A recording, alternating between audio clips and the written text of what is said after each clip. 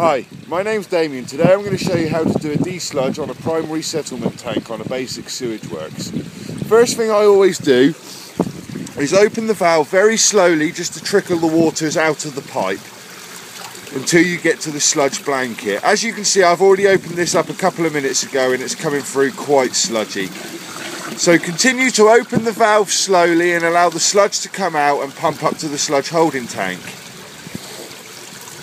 You want your sludge to be a consistency of porridge. You can see the grains in it, you can see the fibres in it, but yeah, it's still a very nice liquid, easily to transfer.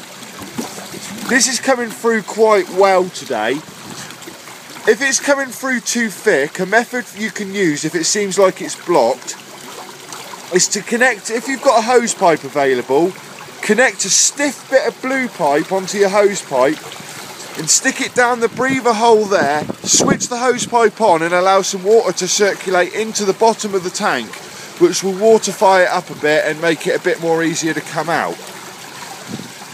Right, as you can see, that's coming through quite watery now. It's quite difficult to see when our tanks go to water because we have quite a shallow wet well on the pumping station which pumps up to the sludge holding tank. So you have to guess the consistency. As you can see, that is coming through a lot more watery now. You can just tell by the consistency of the water it's gone from thick to thin. Close the valve up slowly so you don't shock the tanks. If you shock the tanks, any sludge that's sat on the walls of the tank will come loose and float to the surface. That can be a bit of a bugger to sink. I will show you how to do that in the next video. Continue to close the valve slowly so you don't shock the tanks. You want to put a bit of water into your sludge holding tank, but if you can't de-water your sludge holding tank, then you don't want to put too much water in there. If you haven't got de-watering capabilities on your sludge holding tank, then speak to your manager, your bosses, to see if you can get some kind of de-watering methods put into your sludge holding tank. This is the best way I've found to desludge a primary settlement tank. Many people have many different methods which could be right, could be wrong. Some people just crack the valve right open and let it all flood out.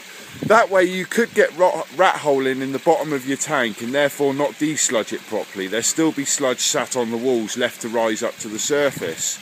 In regards to the colour of your sludge, I've found the best colour is a sort of sandy brown colour.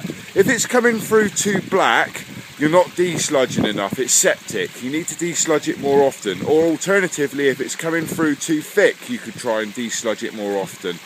But be careful not to add too much sludge to the sludge holding tank, because if you've got plenty of water in there or too much sludge, you're going to be also assisting with tankering costs and having more tankers.